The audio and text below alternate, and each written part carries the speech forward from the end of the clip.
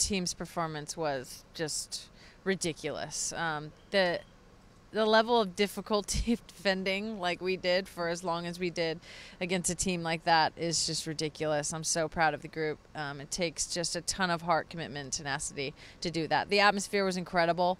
Our American fans did the best they could, but they were outnumbered by quite a few. The fans were just magnificent tonight. It was such a spectacle, as we all thought it would be. How do you personally describe your week and what this game meant to you?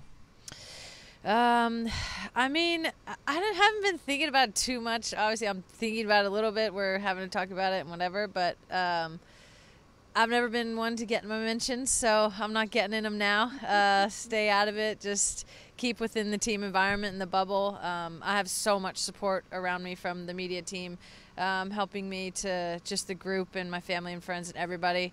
So we just keep it chill. We just basically kind of just shoot the every day, and we're just trying to find stuff to talk about, and that's not what we're talking about. Last question, how do you bounce back from this? Because it's not just a physical performance, but emotionally and mentally.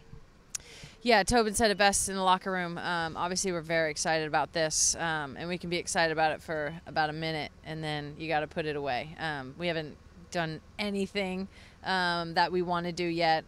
We have a tremendous team ahead of us in England, who had a very dominating performance in the last game. So we'll just rest, chill, have a good trip down on the train to Lyon tomorrow, and start to focus in on England.